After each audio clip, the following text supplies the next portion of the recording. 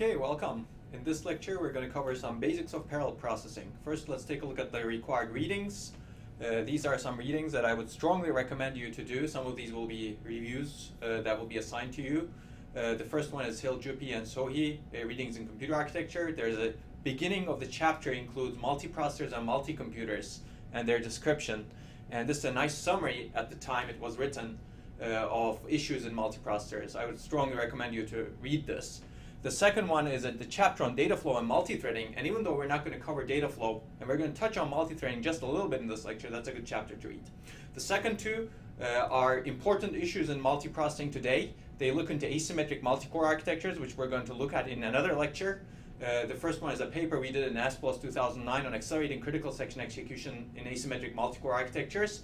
And the second one is another paper in ASPLOS 2012 that generalizes the approach. So hopefully you'll get a sense of some of the parallel bottlenecks that we will discuss in this lecture. And we will take a look at in more detail in one of the next lectures. There are a couple of recommended readings also. The Color, Singh, and Gupta paper, the first chapter, provides you information about what parallel computing is all about. And we're going to touch upon Mike Flynn's very high-speed computing systems paper that actually categorizes computing systems into 4 different categories that is still relatively useful today. There's a related video. This is actually on YouTube, and this was recorded in spring 2013 in my computer architecture class 447. It talks about multiprocessors, and some of the material in that video is similar to this video, so you might want to watch that as well. Let's jump into parallel processing basics. Flynn in 1966 wrote a paper that actually categorized computers into a category of 4 different categories. This was called very high-speed computing systems, and I'd encourage you to read it. The paper is a little bit tough to read, but let me summarize it basically. Basically, computers are divided into 4 different categories based on instructions and data. And instructions can be executed as a single stream or multiple streams, and data elements can be operated on as a single element or multiple elements. And SysD is the processing paradigm where a single instruction operates on a single data element. This is basically an add instruction, for example, does operation on a single data element or 2 pieces of data element, but it's really a single add operation that happens on the data element. So this is processing that we've seen before. This is the normal serial processing. You do not have any parallelism across the instructions. Of course, there are parallelism exploitation techniques for single instruction, single data processors. There's also SIMD, where a single instruction itself actually operates on multiple data elements. This is where SIMD comes in. And previously, we had seen array processors and vector processors in a previous course. Basically, when you do an add, that add doesn't only specify a single add, but this is a SysD paradigm. A SIMD add or a vector add, for example, specifies multiple of these adds done together. In this case, for example, you have 5 adds done together. It's a SIMD operation, and they all happen in parallel or pipelined consecutively. Basically, SIMD, a single instruction, operates on multiple data elements. For example, if you're adding 2 vectors together, you really can do it in a SIMD fashion. A single instruction can add 2 vectors together.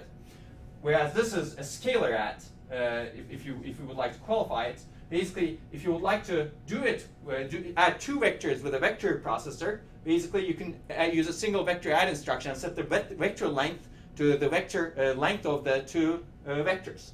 If you want to add 2 vectors in a scalar processor, or a SysD processor, basically you need to have a loop that executes many of these scalar operations. And we've seen this in 447, and we'll take a look at SIMD and GPUs later on.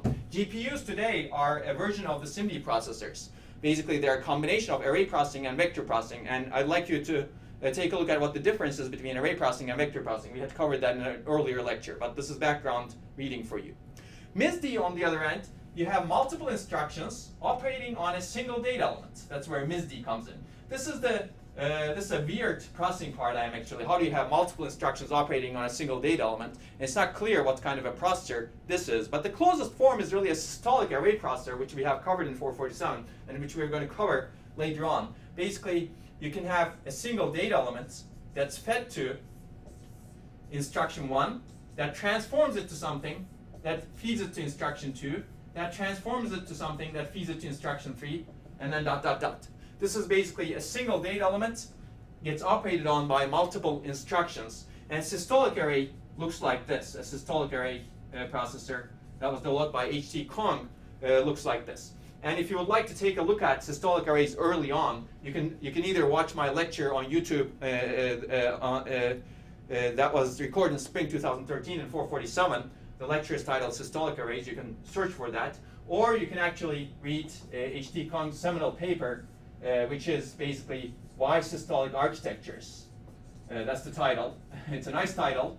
And it's a beautiful paper that describes how this operates. This is in, I believe, IEEE Computer 1982. And you can take a look at that. But basically, this is the MISD processing paradigm. Multiple instructions operate on a single data element. But this is the closest form that I can think of. This is also called a streaming processor. And current GPUs actually kind of operate this way. In streams, or embedded systems operate this way.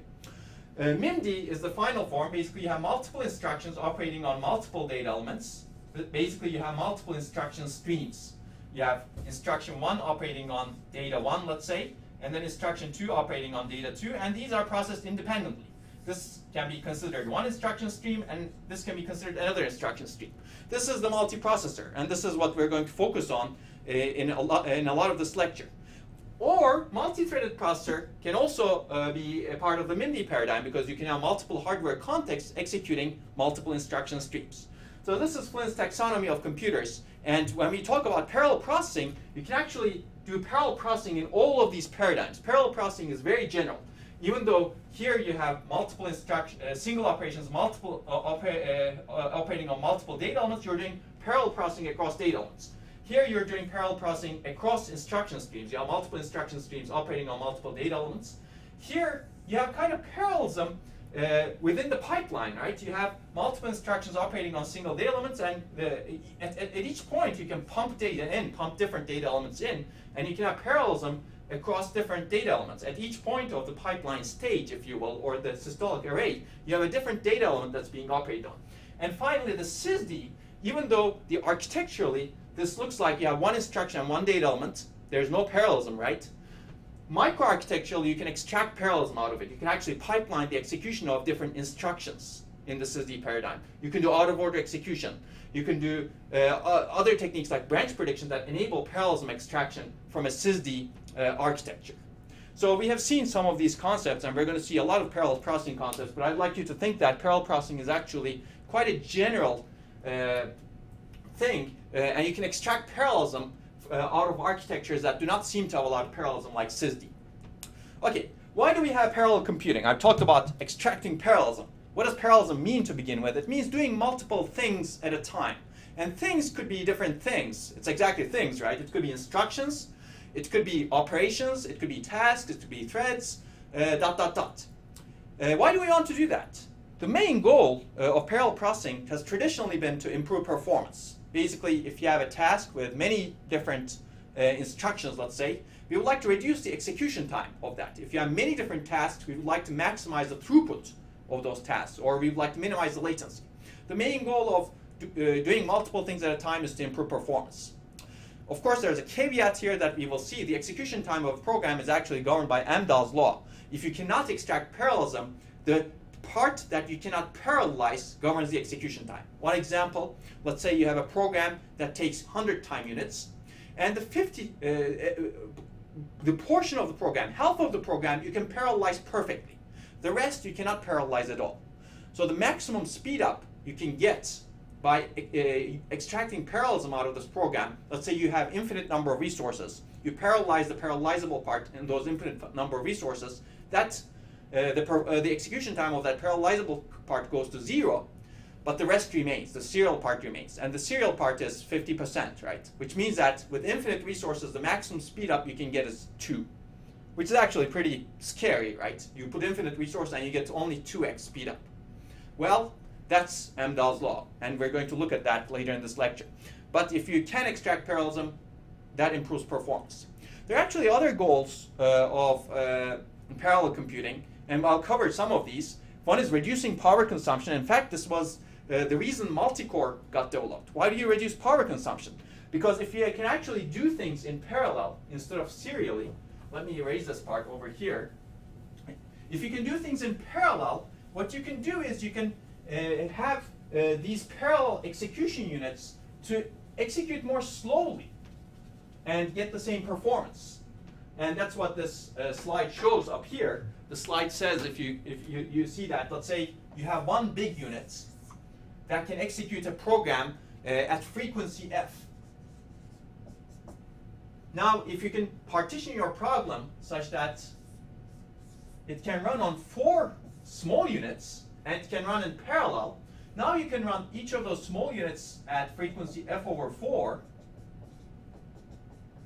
and you can get the same execution time, right? Because you've divided your program into 4 equal chunks, and they've executed. Each of the chunks execute 4x slower.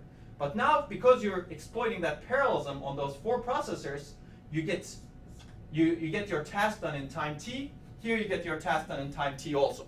So you keep the same performance, but you're more power efficient. Why are you more power efficient? Because these processors, there are several reasons. First, they're running at smaller frequencies.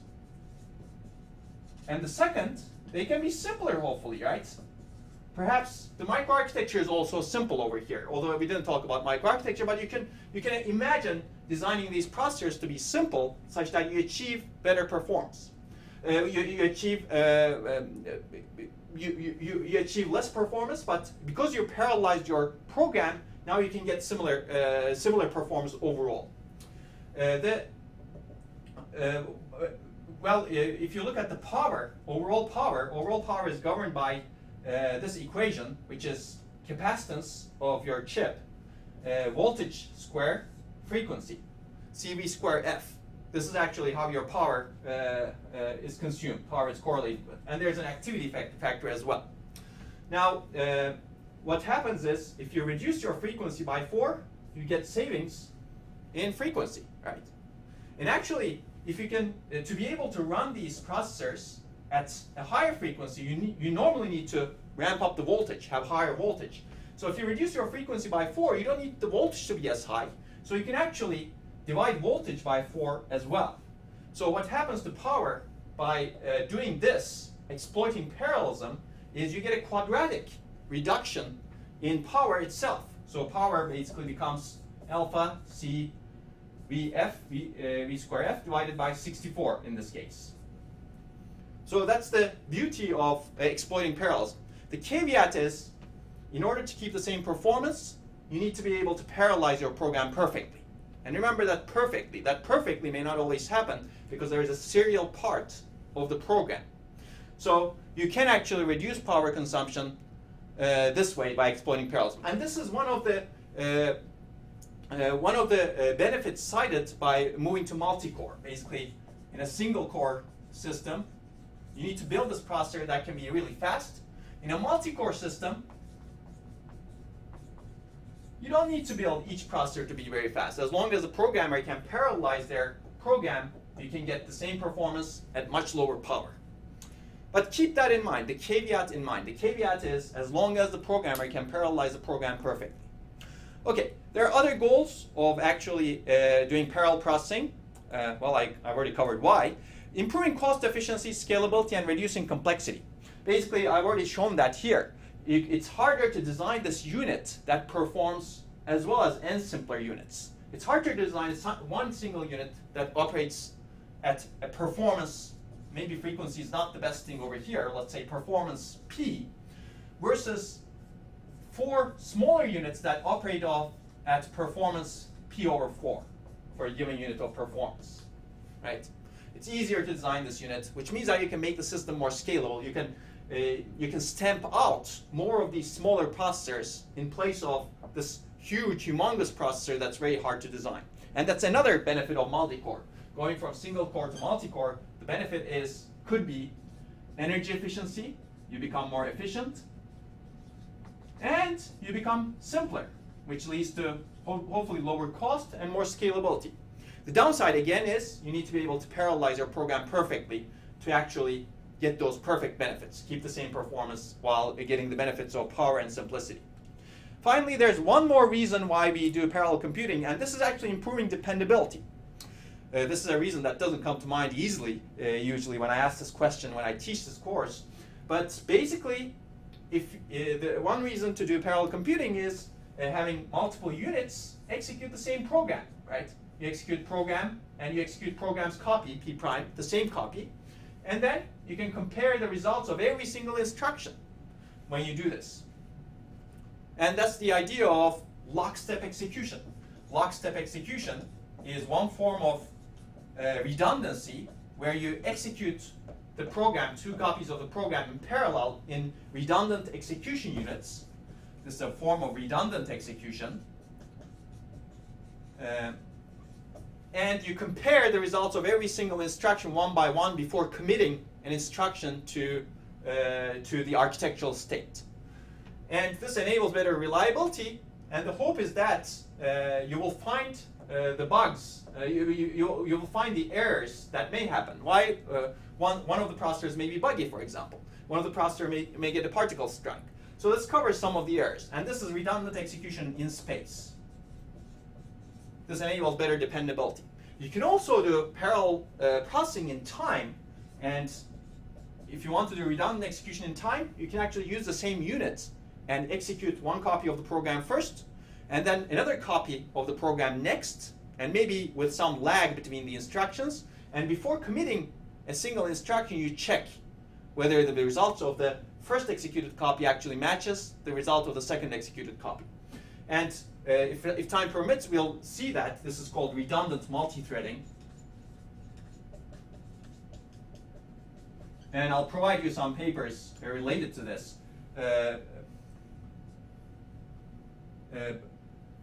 But one of the papers that I would recommend is by Reinhardt and Mukherjee that appeared in ISCA 2000 that introduced the idea of redundant multi-threading, or Eric Rothenberg in Fault-Tolerant Computing Systems Symposium in 1999. He called it AR-SMT, basically advanced and redundant SMT, simultaneous multi-threading, where one thread runs ahead, executes ahead, and the second thread follows behind, and before committing an instruction, you check whether both threads actually produce the same result. So this can enable some dependability. And there are many other techniques that use this sort of parallelism to improve dependability. So keep this in mind. There are many goals of parallel computing, but the main goal is actually to improve performance. So there are different types of parallelism as well, and these parallelisms are exploited in different ways: instruction, data, and task level parallelism. Instruction level parallelism you're already familiar with. Basically, different instructions within a stream can be executed in parallel. And there are many techniques that have been developed for this: pipelining, out-of-order execution, speculative execution methods, a VLIW execution model, or decoupled access execution model. These basically aim to execute an instruction within a stream in parallel. Out-of-order execution, for example, looks ahead into the instruction stream to find independent instructions that can be executed with this long latency instruction so that the latencies can be overlapped. A data flow model, where instructions fire when their inputs are ready, is another model that exploits instruction level parallelism. And we will look at some of these models, and we've looked at some of them in 447. Data parallelism is another type of parallelism where you have different pieces of data that can be operated in parallel. This is the SIMD, single instruction multiple data parallelism. Vector processing or array processing is an example of this. For example, when you're doing a matrix, when you're adding two matrices, this is very parallel, right? You can actually have all of the data elements, all of the additions done in parallel with a single instruction. Systolic arrays and streaming processors also exploit data parallelism because they exploit parallelism in the data. In a systolic array, you pump data elements into the array, and they get processed in a streaming manner. Finally, task level parallelism. In this case, different tasks or threads, basically units of instructions, can be executed in parallel. And task level parallelism is exploited by multi-threading processors and multiprocessors, like multi-core processors. And we'll take a look a lot into task level parallelism in the next few lectures. So one question in task level parallelism is how do you actually create the tasks? And there are two major ways of creating these tasks. First, you could be concerned about a single problem and you can partition that single problem into multiple related or cooperating tasks. These are usually called threads. Threads actually share some memory space with each other. You can do this explicitly. There are two ways of doing this. You can do this explicitly, and this is what leads to parallel programming. Basically, a programmer figures out and partitions a single problem solution into related tasks. Now, this is easy when the tasks are natural in the problem, right? For example, you may build a database, and the queries that are coming to the database are extremely parallel. So in this case, you can exploit the parallelism that happens across these queries. Now, the queries are actually the tasks. But it's difficult when the natural task boundaries are unclear. For example, you have a single query. How do you parallelize it within your database now? And I'd like you to think about that, and because you can actually come up with potential solutions and research projects as well. There's another way of actually extracting multiple related tasks from a single problem, and you could do this transparently or implicitly. And this leads to ideas like thread-level speculation. Basically, you can partition a single thread speculatively. How could this be possible? For example, you may be executing in single-threaded mode, and you get to a function call. And that function call can be a point where you divide the execution into two threads. One of the processors that you have can execute the function, and the other processor that you have, it can jump to the return of the function and can keep executing speculatively. Maybe it predicts the values that are produced by the function. This is called speculative execution.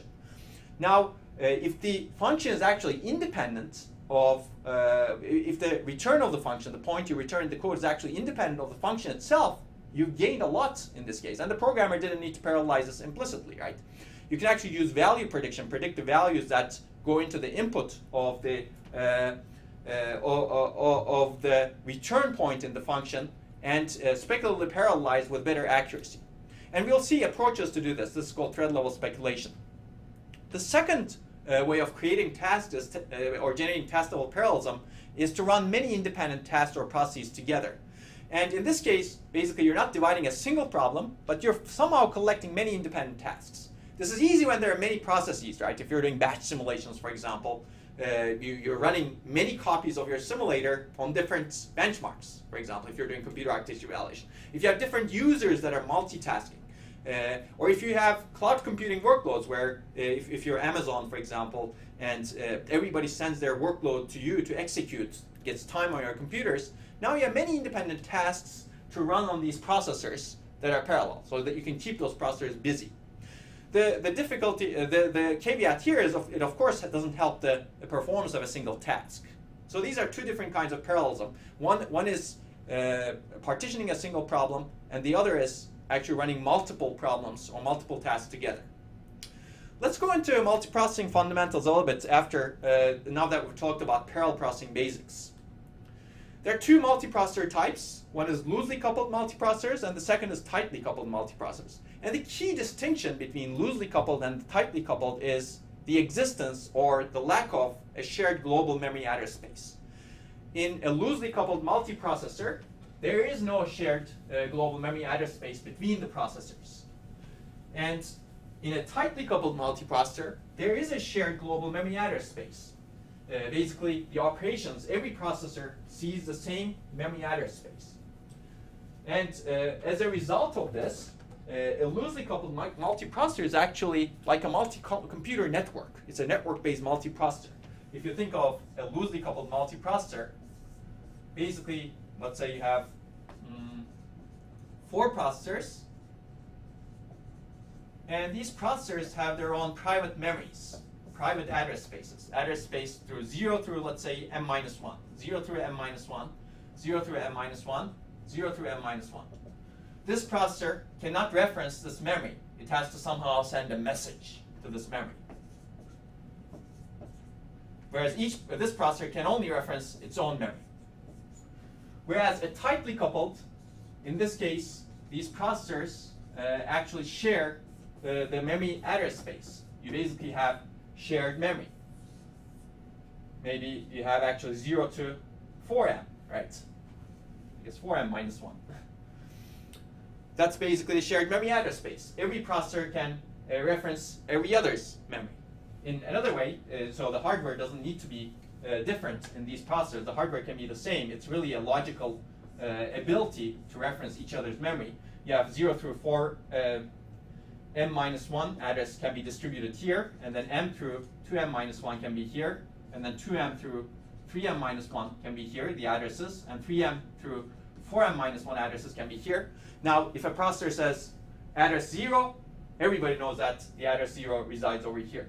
So these processors actually, this is the traditional multiprocessing, symmetric multiprocessing. Existing multi-core processors are this way, multi-threaded processors are this way. You have a single shared address space. Now, because this actually determines your programming model a little bit, although you could actually decouple the programming model from this. But basically, loosely coupled multiprocessors are usually programmed using message passing, because this processor cannot say load value 0 from this processor directly, right? A load actually always is limited to the address space of its own. What this processor needs to do is it needs to send a message to processor 3 and get the data at a particular location. So there needs to be an interface to enable this, and that's the message passing interface. There needs to be explicit calls, send and receive for communication here. Whereas here, the programming model is very similar to uniprocessors. Why? Because this processor can easily access this other processor, any memory. Every processor sees the same memory. If you see load from address 3m, you get it. If this processor says load from address 2m plus 2, it gets it. Basically, it's the programming model doesn't change. You still have loads and stores. The difference over here is now operations on shared data require synchronization. If both processors need to access the same memory location, let's say 2m, they need to somehow synchronize. The programmer needs to ensure that that is synchronized. Here, the programmer needs to ensure that sends and receives are sent, inserted correctly, such that communication is done correctly. So these are two different multiprocessor types, and they lead to different programming models, which we will discuss in a later lecture. Let's focus on the tightly coupled multiprocessing a little bit. This is the major form of multiprocessing today. Multi-thread processors, as well as multiprocessors, have single global address space. Because you have shared memory, now operations on shared data require synchronization. Let's say you have a linked list, and you have two processors, two threads running on two different processors. One is trying to add an element to the linked list, and the other is trying to remove an element to the linked list. Remove the same element where remove from the position where the elements are supposed to be added, let's say. You got to protect this, right? Because there's a lot of shared data. This linked list, this entire linked list is shared between the two processors. And when one is adding, the other should not be deleting elements. So this requires a synchronization between the two processors. Locks, atomic operations, and other synchronization constructs need to be supported. And we'll take a look at that in a few lectures soon. Cache consistency, or cache coherence, more commonly called, becomes an issue, because if the processors actually have private caches that cache portions of the shared global memory address space, now what can happen is a location, let's say location M, can be cached in multiple processors' caches. And when this processor updates this location, it stores to this location M. This processor may not be aware of it. So you need to keep that consistent, because otherwise this processor may read stale data while this processor is silently updating the data in its own cache. So cache coherence becomes a problem with the tightly coupled multiprocessor, whereas it's actually not a problem over here in the message passing processors. Ordering of memory operations becomes a problem. What should the programmer expect that the hardware provide? What kind of ordering of memory operations should these different cores see? And we'll take a look at that. And this is called a memory consistency problem, or memory ordering problem. There are other issues that happen: resource sharing, contention, and partitioning. Because there's shared memory, how do you actually access that shared memory? And how do you actually solve the contention problems? How do you actually partition data across potentially distributed shared memory machines? Communication becomes an issue, and this is actually an issue in message passing machines also. Resource sharing, all of those issues are also in message passing machines or loosely coupled multiprocessors. How do you design the interconnect to actually interconnect these caches, and interconnect these memories, and also interconnect the processors to the memories? And finally, load imbalance becomes a problem, and we'll take a look at that also. How do you actually partition your problem such that your load is balanced across different processors? So just as an aside, you can actually have tightly coupled multiprocessing within a chip, and the idea is you have a single core, single processor, but you can have multiple hardware contexts, right? You can have hardware context 1, hardware context 2. In this case, you can execute from multiple threads at the same time.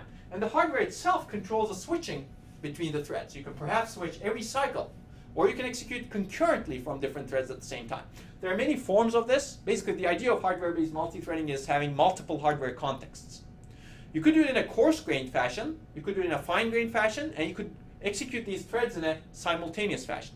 Coarse-grained fashion means you may have multiple hardware contexts, but hardware chooses to execute this thread for a quantum and this thread for a quantum. And then it basically has a policy that alternates. Basically, you can have a hardware-based thread scheduler.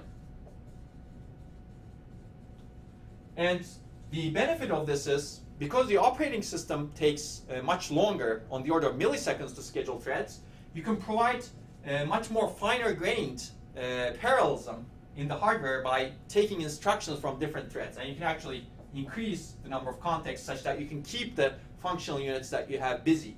And coarse-grained multi-threading enables that. For example, another approach to coarse-grained multi-threading is when a thread gets a cache miss, it has a long latency cache miss that takes 100 cycles. Now the hardware can actually start fetching from this other thread that doesn't have a cache miss. That way it can tolerate the latency of the cache miss. Hardware still becomes utilized, keeps being utilized, and you can improve the throughput of the machine. Whereas if you had a single-threaded processor, if it got a cache miss that took 100 cycles, 100 processor cycles to service, you wouldn't have another context to switch to. And if you go to the operating system to switch to some other context, it would take much more than 100 cycles to do that context switch. So you normally stall for that 100 cycles, or do some out-of-order execution, something else for that particular thread. But multi-threading enables this latency tolerance and higher throughput by executing instructions from a different thread while a thread is stalled for some amount of time. So it could be event-based, it could be quantum-based. Fine-grained multi-threading, and we'll actually cover multi-threading later on, but just to give you a heads up, the April processor that was built by Anant Agarwal in ISCA 1990, published in ISCA 1990, talks about this coarse-grained multi-threading approach, switch-on-event multi-threading. And there have been machines that are designed that do switch-on-event multi-threading. Itanium is one example, for example. Fine-grained multi-threading can also be fine-grained, and the idea here is cycle by cycle. Every cycle the processor fetches from another thread. And this is a very old concept. It was first introduced by the CDC 6600, Control Data Corporation. That was a very small company that competed with IBM at the same time in the design of a supercomputer.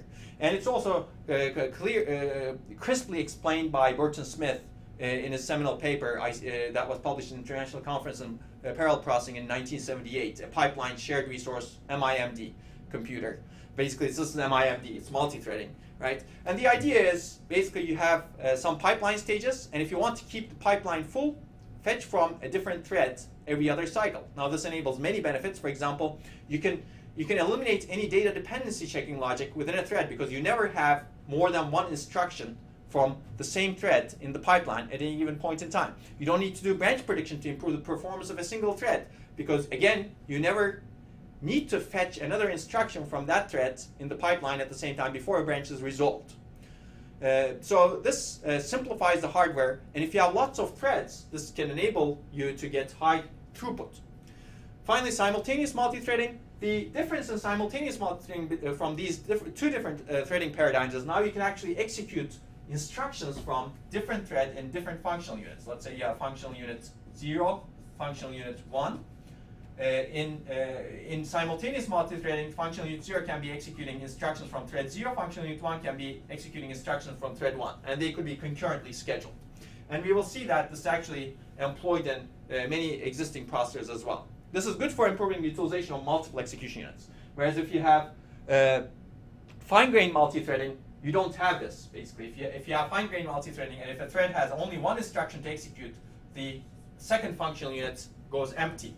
So you don't get the benefit of functional unit utilization. But simultaneous multi-threading enables that functionality to be utilized by scheduling an operation from another thread. So of course this requires higher hardware costs because now you need to be able to schedule from different threads at the same time. But it turns out existing out-of-order processors can do this relatively easily with some additions to their hardware. Anyway, I digressed a little bit on hardware-based multi-threading, but this is an exciting concept, and I'd like you to think about doing projects potentially on this topic because there are very exciting projects that could potentially happen. One interesting project is actually how do you design a processor that can support thousands of threads, for example, very efficiently. So let's say you have only 4 contexts, but you would like to be able to support thousands of contexts at the same time. How do you achieve that? How do you get the benefits of doing 1,000-way multi-threading while having only storage for 4 contexts? And this is an interesting project, and if you're interested, I'd be happy to talk about it with you.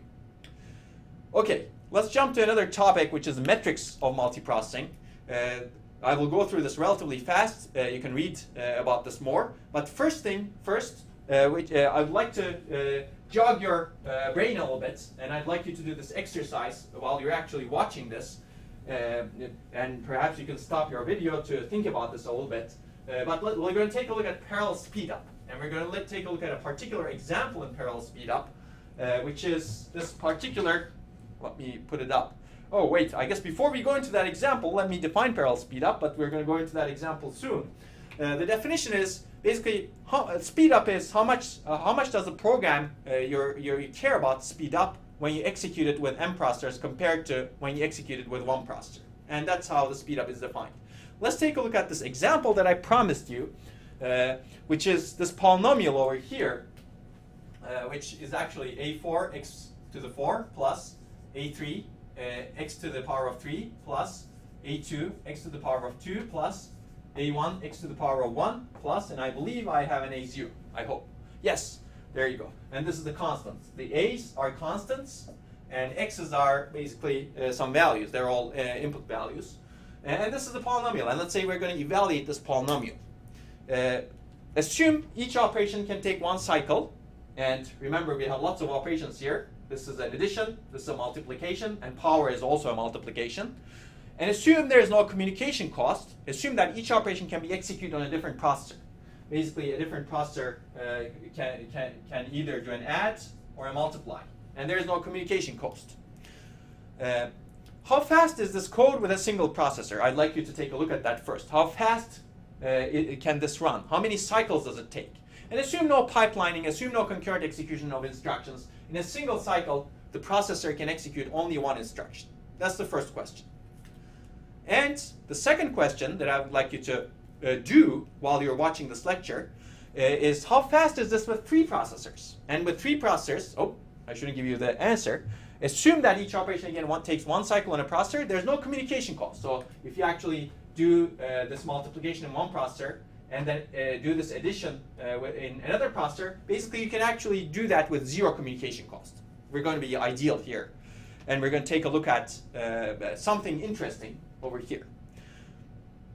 Okay, so take a little bit of time and do this calculation yourself. Basically, try to figure out the answer to these questions.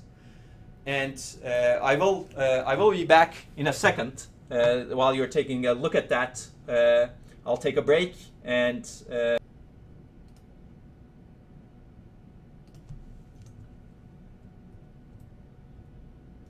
Okay, now that we're back, let's take a look at the answer to the question. How fast is this with a single processor? So this over here on the slide, I show how long it takes with a single processor. 11 cycles, right? Why? Because we have 11 operations. You basically do the x's on the side. Let's take a look at it over here. You basically do the calculation of the x's over here, and then you feed to a1, a2, a3, a3x3 is here, a2x2 is here, a1x1 is here, a0 is here, and you do an addition chain over here. This is the multiplication part, and this is the addition part. It takes 11 cycles with a single processor, right? Basically, T1 is 11 cycles with some algorithm. And that's the data flow graph. for this, right? How do you get that? This is the data flow graph that's shown in the slide over here. What about with 3 processors? Well, with 3 processors, you can actually do it in 5 cycles, and you can study this graph over here on your own. You can print the slides. I would recommend doing so. Basically, with 3 processors, you can do this in 5 cycles, which means that time taken with 3 processors is 5 cycles. So what is the speed up in that case? The speed up is basically 2.2. Speed up T1 divided by T3 equals 2.2. With 3 processors, you get 2.2 speed up. Not bad, huh? That's actually nice, but is this a fair comparison? How many of you actually got 11 cycles for T1? Well, if you actually were careful, if you were optimizing this, you shouldn't get 11 cycles. You should really get 8 cycles. And here's why. Because you can refactor this multiplication. Instead of drawing the data flow graph directly, you can refactor x's out of this polynomial and design a much shorter, much better single processor algorithm. And the idea of refactoring is actually Horner's method or Horner's rule. And you may have learned this in high school. Basically, you take out x and you keep refactoring x. And what you get in the end is the equation that I show over here for you with Horner's method. And Horner's method is actually explained in this beautiful publication that was done in 1819, a new method of solving numerical equations of all orders by continuous approximation. If you're interested in that, you can take a look at that. So now that you've factored out x's, and this is the way you would do it actually, plus x. I guess I didn't do a good job over here, but let's do this actually. Yes, this is better, right? Okay. NA2, and then you can do plus, I believe another x over here. Let's see, A3, and then plus. Oh, this is kind of a nice way of actually extracting out x's, right? Although I didn't do a good job over here. A4x, there you go. Yeah, A4x plus A3, and then you basically do this refactoring. And that's what you get in the end, Horner's method. So how long does this take? Well, Horner's method leads you to a beautiful graph, kind of like a data flow graph. Well, I guess we should add A0 over here, which is basically an alternation of multiplications and additions. You get A4x here, and then you add A3, and then you multiply it by x again, and then you add A2, and then you multiply it by x again, and you add A1, and then multiply it by x again, and then you add A0. With a single processor, this takes now no more 11 cycles, but now you have 8 cycles to execute this program. Well, this is much better, right? So what is your speed up? It's no more 2.2. If you have used this algorithm in your single processor, it would have been 1.6. So with 3 processors, you get a speed up of 1.6, not 2.2. So the previous comparison we did was not a fair comparison because we didn't use the best possible algorithm to solve the problem that we're solving. And this is something to be very careful about. If you would like to get a good speed up number with the parallelization, then you should really use the best possible algorithm on a single processor, and you should also use the best possible algorithm that you know of on n processors. And that's the way you can get the fair speed up. So the takeaway is that you need to use the best known algorithm for each system with n processors. If not, you can actually get superlinear speed up. Now, in this case, we didn't get superlinear speed up. The speed up was 2.2 with 3 processors. The speed up did not exceed 3. What is superlinear speed up? Basically, if the speed up is greater than p with p processing elements, that's superlinear speed up. Basically, it looks like this. Instead of a linear curve, your speed up is basically above the linear region. Typical success is actually sublinear. So this is number of processors over here. As you add processors, and this is the speed up compared to a single processor. This is called a speed up curve in parallel processing. Basically, linear speed up means as you add processors, you keep getting the speed up. Basically, it's a x equals y curve, right? Normally, the typical success is as you add more processors, you get diminishing returns. And superlinear speed up could be something like this, right? Well, it doesn't have to be that curve, but as long as you're above the linear curve, you get superlinear speed up. Now, you got to be very careful when you see superlinear speed up because it could happen due to multiple things. One is due to unfair comparisons, as you see, but The other could be because of cache effects, or memory effects, or working set effects. Basically, as you add more processors, you may be adding more memory into the system also. And if that's the case, you can get superlinear speedup, because if you had 2 processors, for example, your working set did not fit in memory, so you used to go to the disk. But if you now have 4 processors, yes, you're doing more processing, but now your working set also fits in memory, and you're not going to the disk anymore. Now you can get superlinear speedup. In fact, once your working set starts fitting in memory, you can get a push in the curve that says, at this point, once my working set starts fitting in memory, I get a jump in the speedup. So you got to be careful. So, which means that these memory effects can lead to superlinear speedup. And I'd like you to think about how to actually fairly compare processors, because adding processors doesn't always need to mean adding more memory. You can keep the memory constant, but then you also generate a bottleneck. So it's important to think about how you evaluate multiprocessors. So basically, your superlinear speedup can happen in 2 ways: unfair comparisons, as I showed you earlier, or memory effects, like this. Now your working set starts fitting in the cache or sitting in the memory, fitting in the memory. There are some traditional metrics to evaluate processors: utilization, redundancy, and efficiency. And these assume all P processors are tied up for parallel computation. And we're going to look at this very quickly. Basically, you have P processors, and we assume that you schedule a job that ties up all of those P processors for that particular computation. And multiprocessor is evaluated with 3 metrics. Okay. Basically, utilization is how much processing capability is used. And let me actually skip this. You can look at it on your own. Utilization is this, basically: how much processing capability you actually use and how much processing capability you actually tie up. And this example shows what happened with our previous example. In the previous example, remember, in the parallel version, we had actually 10 operations, and we had 3 processors, and we tied up 3 processors for 5 time units. Basically, you have this processing capability of 3 processors tied up for 5 time units. That's 15 units of processing capability tied up, but you're not using all of it. If you look at this slide over here, some parts are not used. If you remember that example from earlier, you can go back in the slides and take a look at that. You're tying up only 10 out of these 15 potential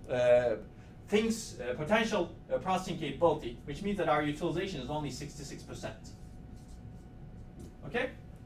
Redundancy is how much extra work do we actually do due to multiprocessing. Remember, in the previous algorithm, in the previous polynomial, the number of operations that we used with the best algorithm, this is the operations with 3 processors using the best algorithm, it's 10. Operations with 1 processor using the best algorithm was 8. So adding more processors actually increased our operations, so our redundancy is actually 10 over 8. Right? Redundancy is always greater than 1. R is always greater than or equal to 1. Adding, basically doing more processing, parallel processing, adds overhead into the system. Well, why? Actually, redundancy can replicate as you parallelize your program, you can replicate some of the data because you need to feed to multiple processors, right? And you can add more communication operations. Even though we didn't have communication over here, if you add more communication operations, then redundancy will even increase.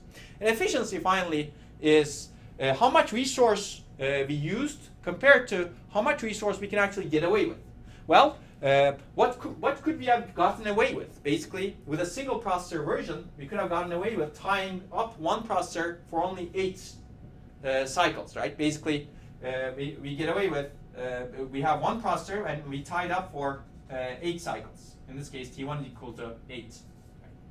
Whereas with the multiprocessor version, we had 3 processors and we tied up for 5 cycles, right? This is actually T3. So we get 8 over 15. That's our efficiency. So we're not very efficient, right? Instead of tying up 1 processor for 8 cycles, we tied up 3 processors for 15 cycles. And efficiency is actually the division of utilization and redundancy, and you can take a look at that on your own. Okay, let's take a look at caveats of parallelisms. And I've already given you this caveat, right? Remember the speed up curve that I've showed you earlier? You have superlinear speed up region, and reality is this diminishing returns. So why do you actually have this diminishing returns? Well, Amdahl's law. Amdahl's law, I briefly discussed that earlier, and I'll strongly encourage you to read Amdahl's paper, this paper, Validity of the Single Processor Approach to Achieving Large-Scale Computing Capabilities. This was published in AFIPS in 1967. It's only a 3-page paper, as you see. 1, 2, well, actually it's not 3, 1-page paper. And I'll strongly recommend you to read this. It'll be one of your required readings at some point. Basically, Amdahl's law says you can only parallelize the parallelizable portion of the program, and the serial portion of the program determines your overall speedup. And hence, you get that curve that shows you diminishing returns. That's the idea. And this that I show over here, this equation that I show over here, summarizes Amdahl's law. You have a parallelizable part of the single processing program and a non-parallelizable part. Assuming the parallelizable part is perfectly parallelizable, you can divide that execution time with the number of processors you have, whereas the serial part, that remains. The time actually remains over there. You cannot speed that up. So what does this lead to? What does your speed up equation, the speed up with P processors lead to in that case?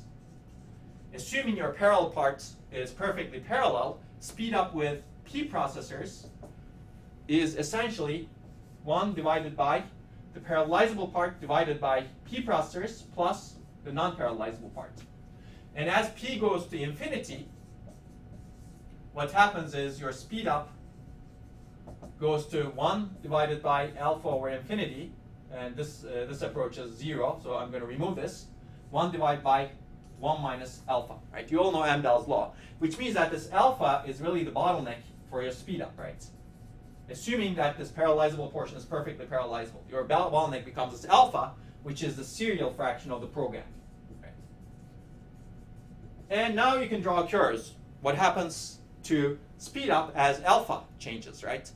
And let me actually draw these curves. So you should read this paper, Amdahl's paper. It's a seminal paper. And when actually Amdahl wrote this paper, his tone was, the single processors are still important because of the serial portion. Serial portion you cannot parallelize, which means that you'd better do something about it if you want to improve performance, right? And serial portion, he found that in many programs, some data management tasks are actually hard to serialize, hard to parallelize. And these data management tasks actually constitute a significant fraction of the program, like 40%, 50%, which means that the best speed up you can get with infinite number of processors is 2.5 or 2, right? So he was actually a little bit pessimistic about parallel processing at the time. So this is another version of Amdahl's law. It's basically the same thing over here, except I renamed, I guess, alpha. I guess P remains still. Alpha is now turned to F over here. F is the parallelizable fraction. P is the number of processors. Basically, the takeaway, maximum speed up is limited by the serial portion, and that's the serial bottleneck. And now we could actually draw these curves that I showed you over here. How does speed up change with the number of processors? Well, if you actually draw this curve, you get this diminishing return, as you can see on the slide. I'm not going to draw this, but basically, the takeaway is adding more and more processors gives less and less benefit if alpha is less than 1. Right? If alpha is 1, then you get linear benefits. But if alpha is less than 1, you get this diminishing return curve. And for different values of alpha, that curve is plotted over here in this slide. Now you can actually do the other thing. You can have alpha on the x-axis and speed up on the y-axis. And now this looks like this, right? Which means that the benefit, the speed up, is small until alpha is very close to 1, right? And this is irrespective of how many processors you add. The benefit is really small because this is really the bottleneck, right? If alpha is very close to 1, then your speed up will be high. But if alpha is not close to 1, then the benefit will be low for a long time. And let me show you a real example over here. Here we plot the parallel fraction, f, on the x-axis, and speed up on the y-axis for different values of processors, in this case n. For n equals 10, n equals 100, and n equals 1,000, you see that the performance, the speed up, becomes close to 10. Even with 1,000 processors over here, the speed up becomes 10 only if the parallel fraction of your program is 90%. Basically, parallelizable portion is 90%. And that's a lot. You've got to be able to parallelize 90% of your program perfectly to get very high speed ups. And this is called the sequential bottleneck. Sequential bottleneck, all parallel machines have the sequential bottleneck. The part that is not parallelizable determines your speed up. This is actually a general bottleneck equation. Basically, if you're trying to improve a part of your architecture or a part of something, a part of a system, the part you cannot improve really becomes the bottleneck, right? That determines the benefit you're going to get from the optimization that optimizes the other part that you can optimize. Right? The part you cannot optimize becomes your bottleneck. That determines your speed up. That determines the metric, the efficiency of the efficiency metric that you're trying to optimize for. Okay, why do we have the sequential bottleneck? Well, if you look at a parallel program, it may look like this. Basically, you may have a single thread spawning jobs and creating jobs, and you have many parallel threads at that time, and then you may have a single thread aggregating results, right? And then it also spawns more jobs, and then these threads execute in parallel, and then that thread again aggregates the results, and so on. When you're executing this single thread, assuming that single thread is not parallelizable, well, you have non-parallelizable operations on data. For example, you have non-parallelizable loops, or a single thread can prepare data and spawn parallel tasks. This is usually sequential. If that happens, even if that's a small fraction of the time, that becomes your bottleneck. And this is exactly the problem that was faced from the very beginning of parallel processing by designers of vector machines, for example, Cray. And vector machines actually execute code very similar to this. You had serial parts, and you have a almost perfectly parallel part, assuming you do load balancing very well across different threads. And these machines had the sequential bottleneck. Oh, okay. Another example of the sequential, and we'll take a look at how the Cray is designed very briefly. Another example of the sequential bottleneck is over here, and I'll let you study this. Oh, I guess I'm having problems with my pointer over here, so I'll keep it down over here. Basically, you see that the thread actually here, the portion of the thread, prepares execution, and this is the ending of the execution. And if these take a long time, if the printing of the solution take a long time, or if the spawning of the threads actually take a long time, you have a sequential bottleneck. And we will see that there are actually bottlenecks in the parallel portion as well. Amdahl's law actually doesn't cover that, but we'll take a look at that in a second. So what is the implication of Amdahl's law on design? Basically, this means that your performance is limited by the part of the program that you cannot parallelize. So if you really care about performance, maybe you should optimize for that. So this is an example from Cray. This is another paper that I would strongly recommend that you read from Richard Russell, the Cray 1 computer system in Capcom Communications of the ACM in 1978. It has a good description of the Cray 1 processor, including nice pictures of the Cray 1 computer, the cabinets, and the modules, as you can see over here. And the summary of characteristics, and actually some of the functional units, how it's programmed, how it operates, and some of the vector techniques like vector chaining, which we had discussed earlier, which we will discuss a little bit more.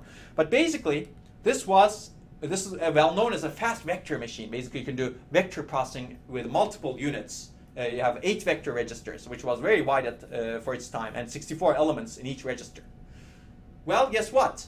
It was the fastest scalar machine of its time as well. Why?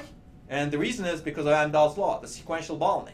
Cray designers figured out that the sequential bottleneck actually limited their performance, so they designed the fastest scalar machine such that they could get out of these bottlenecks and execute in vector mode in parallel as much as possible. And I'd recommend that you read this paper. The paper doesn't talk about that as much, of course, but that's an anecdote. Okay, this is one caveat of parallelism. We looked at serial or sequential bottleneck. But Amdahl's law doesn't consider one more thing, right? Let me draw this over here. Our speed up, remember, was 1 divided by, let me call this alpha divided by processors plus 1 minus alpha. In the slide it's f or alpha. You can do renaming dynamically in your head. But this is the parallelizable portion, and this is non-parallelizable portion. Well, we covered. It's sequential bottleneck. We've got to fix that problem somehow, and we're going to take a look at solutions to that. There's an assumption here, right? This parallel part of the program should be perfectly parallel for you to be able to do this division. Well, guess what? This parallel part of the program is actually not perfectly parallel. And there are 3 fundamental reasons for this. And I'd like you to think about what are these fundamental reasons. And I'll pause for a while so that you can think about it. And maybe you can write down the answers on your own and check them later on. Okay, pause over. The first is synchronization overhead. You actually have potentially updates the shared data, right? Remember we talked about tightly coupled multiprocessing, or even in loosely coupled multiprocessing, when you need to send and receive data, there's some synchronization that happens, right? And that synchronization leads to serialization. If one thread locks a data structure and another thread is accessing it, well, one thread is actually not dividing the parallel portion, right, by p, because one thread is actually serialized. You can actually have, in the end, all threads contending for a critical section, contending for the same lock, and all threads are waiting, and your parallel speedup can be 1 because of the synchronization overhead. The second is load imbalance overhead. This assumes that all processors are actually perfectly balanced, right? You have this parallel portion, let's say this is the serial portion, and you have this parallel portion, and you have the threads. They all perfectly end at the same time, even if they don't synchronize. Well, guess what? That is not always true. Some threads end early, some threads end late, right? As a result, what you have is this imbalance between threads. And this could happen due to multiple reasons. First, for example, you may have partitioned the data in an imbalanced way. That could be possible, right? The tasks may not be balanced between these threads. Or what might happen is the tasks may be balanced, but some of the operations that happen on the tasks take longer because of the input data dependence, right? I guess imbalanced input set could be one reason. Input dependent operations could be another reason. For example, what might happen is the data that this thread is processing is already sorted, for example, whereas the data that this thread, let's say you're doing sort across a large array of numbers. You've taken this array and divided it into these, let's say, 4 processors. And this part of the array happens to be sorted, whereas this part of the array may be totally unsorted. You need to really sort that. In this case, the thread that's assigned this part of the array that's already sorted will take much shorter time to do the sorting. Whereas the thread that's assigned this part of the array, even though these 2 parts may be equal, they may all have 1 million elements, they may each have 1 million elements, this thread will take much longer because the part of the data happens to be not sorted. This is a case of data dependence, input data dependence. Even though the threads are doing the same operations, even though their data sets are the same, this thread takes much longer because this part of the array that is assigned happens to be not sorted. So you can get load imbalance because of this, and a programmer may not be able to anticipate that at all, right? Okay, and the third reason for imbalance could be, again, microarchitectural characteristics, right? What might happen is one thread may have a good cache hit ratio, whereas another thread may have a bad cache hit ratio. The thread that has bad cache hit ratio will take longer, even though everything else may be the same. Well, why could it have a bad cache hit ratio? Maybe the data is a little bit different. Maybe something else is happening. Maybe an interrupt is coming in and kicking out some of these data, right? Something may be happening in the system that leads to the microarchitecture imbalancing, making these threads unbalanced. So this is another important problem, and solving the load imbalance problem is not easy because you got to load balance at the programmer level. Do you load balance at the architecture level? Do you load balance at the microarchitecture level? So these are all interesting problems. Or do you rebalance at the runtime system level? For example, programmer can divide the threads into chunks, and you can actually get dynamic chunks. For example, in this case, if this thread is done with its sorting quickly, it can perhaps get another chunk from the array. Of course, assuming that that chunk is not array, that chunk is not assigned to some other thread. This leads to chunking at a finer grain, dividing this input set at a finer grain, such that this thread quickly figures out if it can process chunk quickly. It can once it's done with its chunk, it can get another chunk. Once it's done its chunk, it can get another chunk. This is basically dynamic tasking. You can actually have dynamic chunking, I should say. You can assign the inputs in a dynamic way to the threads instead of assigning in a static way. That improves your load imbalance.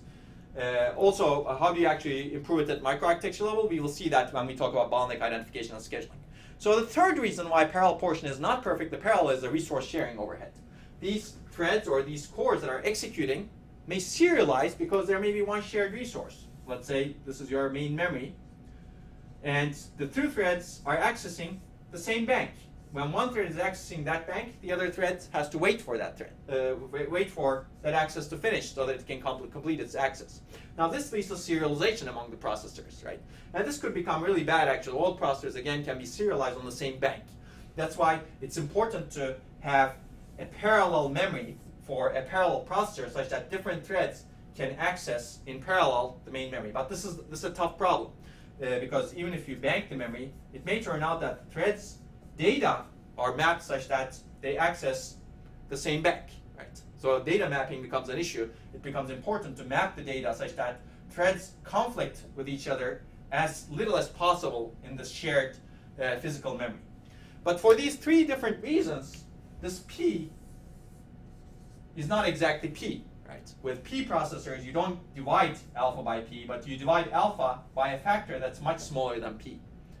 Synchronization, load imbalance, and resource sharing. And if you actually come up with another reason, I'd be very happy to know, because these are really fundamental. So let's take a look at these bottlenecks in parallel portion. Actually, I've already talked about that. Synchronization, operations manipulating shared data cannot be parallelized. And you need locks. You need to protect things with mutual exclusion. And also barrier synchronization. You actually need to synchronize at the barrier. This is also a communication where tasks may need values from each other. This causes thread serialization when shared data is contended, as I showed you earlier. Load imbalance, parallel tasks may have different lengths, as I told you.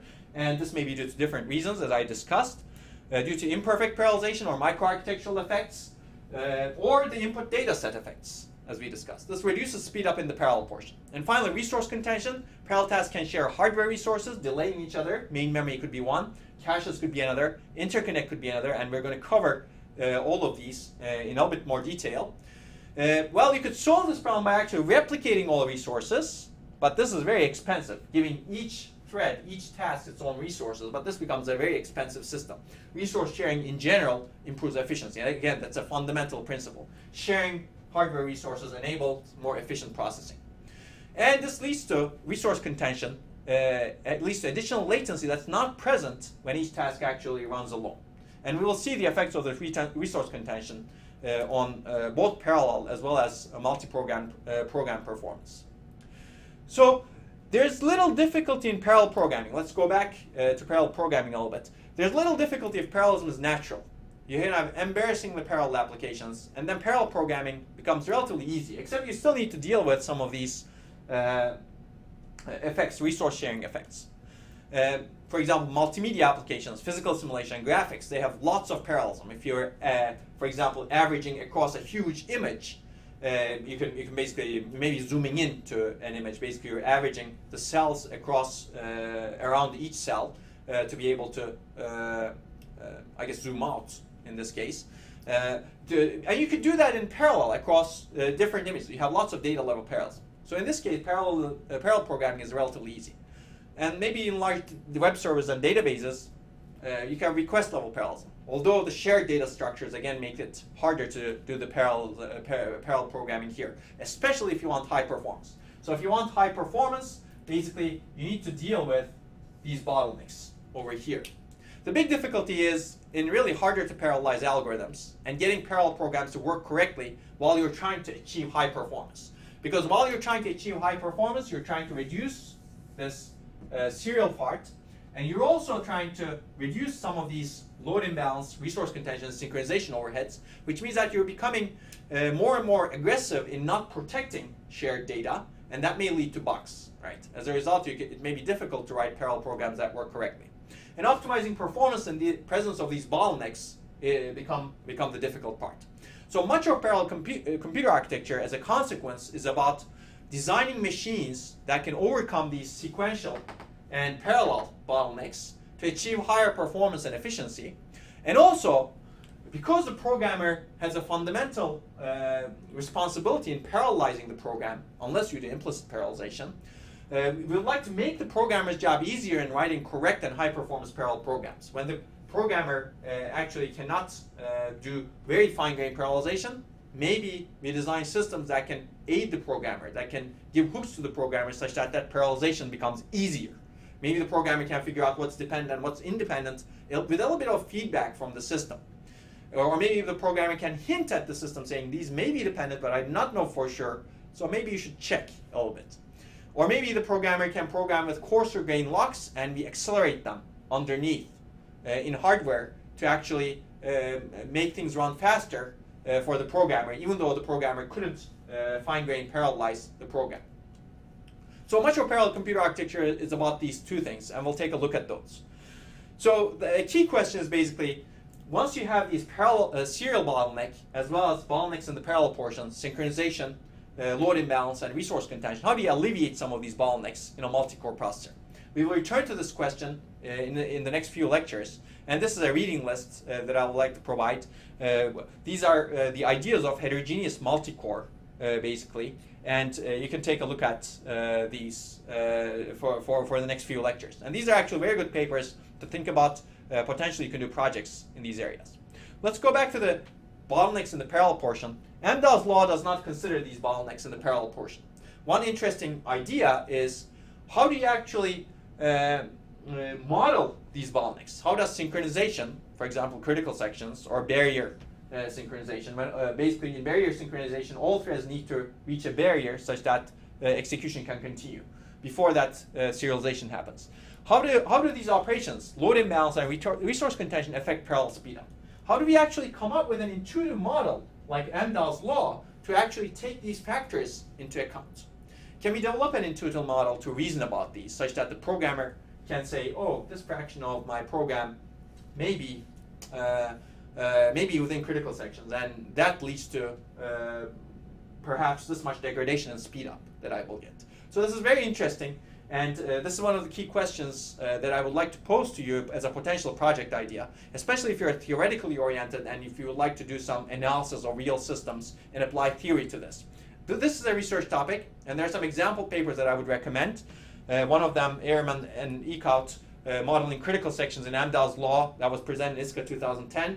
They develop a model that looks at critical sections and models them in some way, incorporates them, and they argue for asymmetric multi-core processors to actually accelerate critical sections.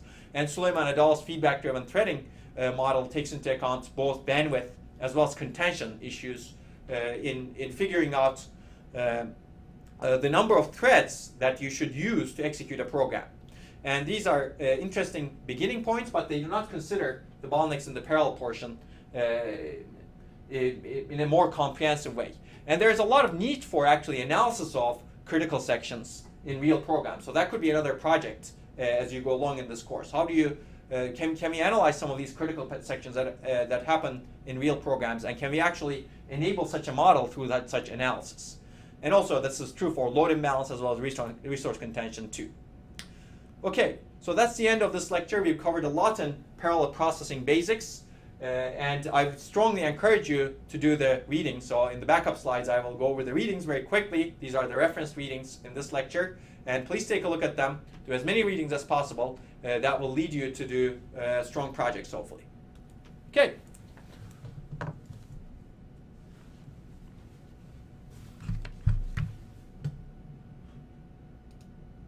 I hope you'll enjoy the questions.